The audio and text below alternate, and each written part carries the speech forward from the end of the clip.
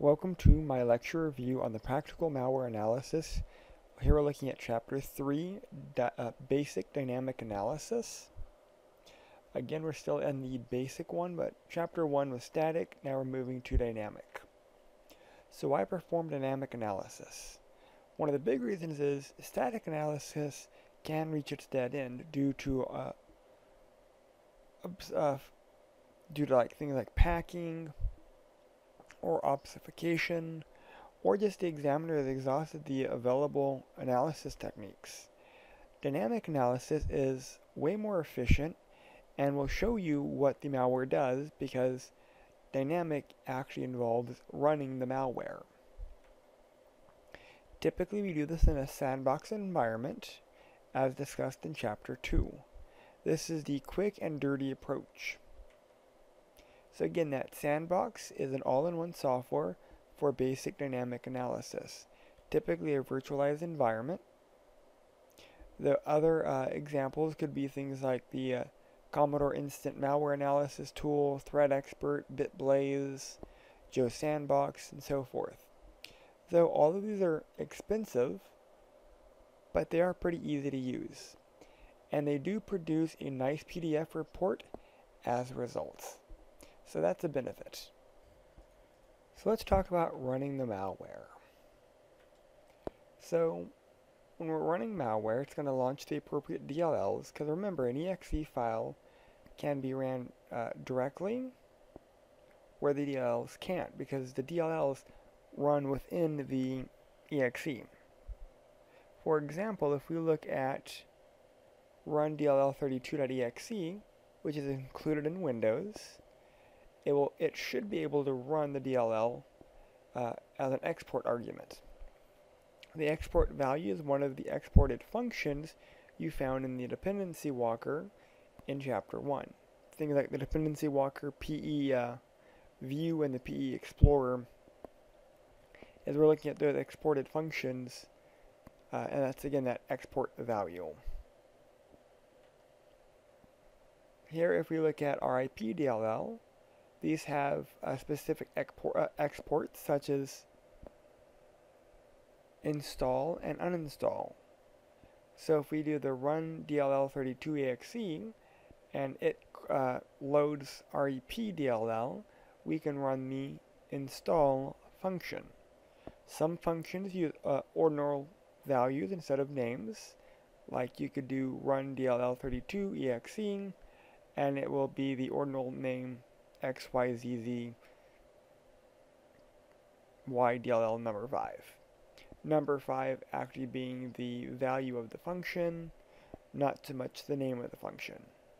It's also possible to modify the header and convert a DLL into an EXE if necessary. Moving on, it's more about monitoring the process monitor. This is where we start looking at some of the tools. And one of the first tools is Process Monitor. Process Monitor monitors things like the registry, the file system, network process, any active threads. All records of events are kept so that we can filter and display them a little bit easier. That way, anything of interest we can always go back and review later. Don't run it too long, because it will fill up RAM very quickly. So for example, if we do launching calculator, it will actually run through the process of recording everything dealing with this. Process monitor, we have the start stop, the erase, the filter options, and then we have some default filter options for registry, file system, network, and processes. Again, we have a lab for this coming up, so we'll get a little bit more familiar with these tools during our lab time.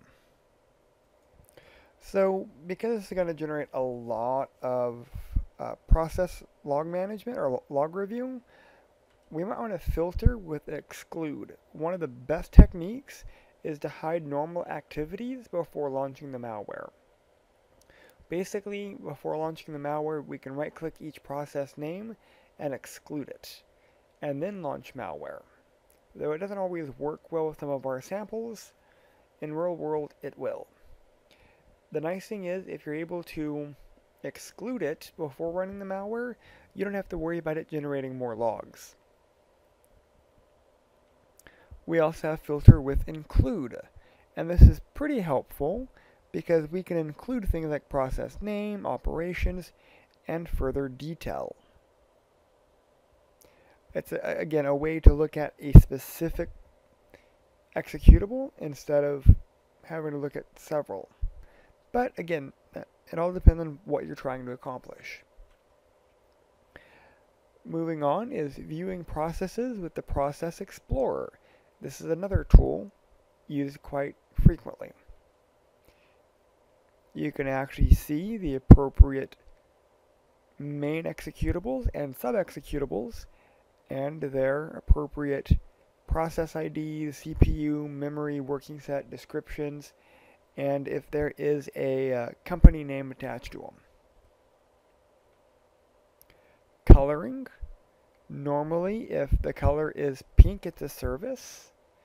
If it's a process, it'll be blue. New processes are green, but very briefly. And then terminated processes are red. That way it could be color-coded. Here we can actually see it going into DLL mode. You can actually start seeing the DLLs associated with it. Again, notice the colorization. Here we're looking at the lower pane view, which we change it to DLL, so the DLLs will be at the lower pane. We could look at executables properties, and this will show things like the DEP and the SLR status. There is a verify option to check the disk's Windows signatures, but not the RAM image. So it won't detect process replacement. It will only look at the Windows signature. Also, you have the option to do things like the kill process, just in case you needed to kill the process. Strings. We have a string section, and we can compare the image to memory strings. If they're very different, it can indicate process replacement, and that's where, again, the processes, when they ran or get ran, they get replaced. So if we're looking at detecting malicious documents, we can open the document, a Word document, PowerPoint, Excel, PDF, whatever, on a system with a vulnerable application.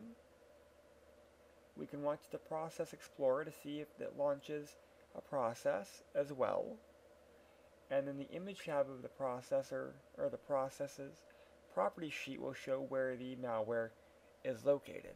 So again, it's not a single step process, it could be a multi-step process. And again, we do have a lab showing this, just to kind of further reiterate it. So comparing the registry and snapshots with RedShot. RedShot is another tool that we can use. Moving on, we can talk about faking a network, because sometimes we actually want to see how the malware works without having to worry about it actually going back out to the network. So we can use things like the adapt DNS to redirect DNS solutions or resolution, and this may or may not always work. We've actually had a lot of people say that this does not work very well, so what they do is they'll use the inetsim instead. Oh, there we go. Couldn't get it redirecting in Windows XP or Windows 7. It would work, but you don't see anything in a browser or with ping, so again, using inetsim instead. We could do monitoring with ncat, and that's included with nmap, so we can actually look at the appropriate connections. This is actually where I got almost all of my original info, is samsclass.info. This was a class done by another individual, and I'm just kind of taking what he's done and expanding on it. Next is looking at packet sniffing with Wireshark. Here we actually can see the traffic flow to his website. All of the PowerPoint credit goes to him because he prepared all of the PowerPoints. I have not modified them at all. They're all part of samsclass.info. All credit goes to him.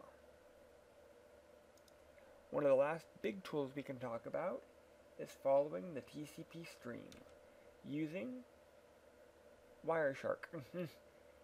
Wireshark follow the TCP streams so that we can actually see the stream from files and save them for later review if necessary. Using iNet SIM, we'll be setting up some type of SIM.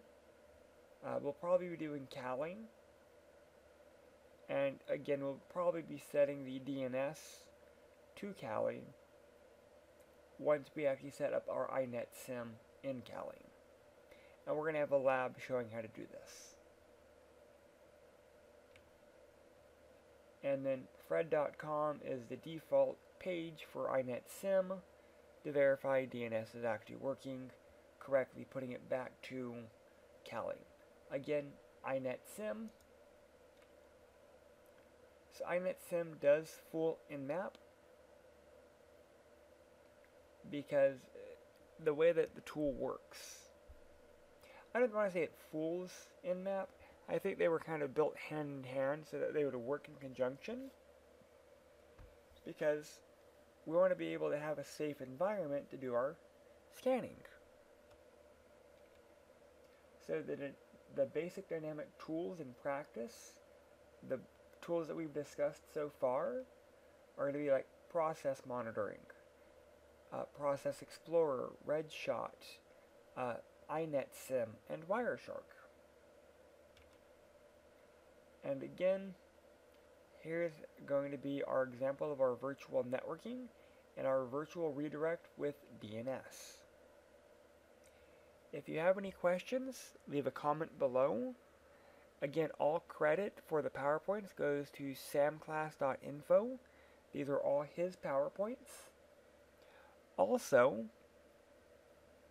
a lot of the tools we went over, we're going to make sure to have a lab on. So do stay tuned for that material. Thank you.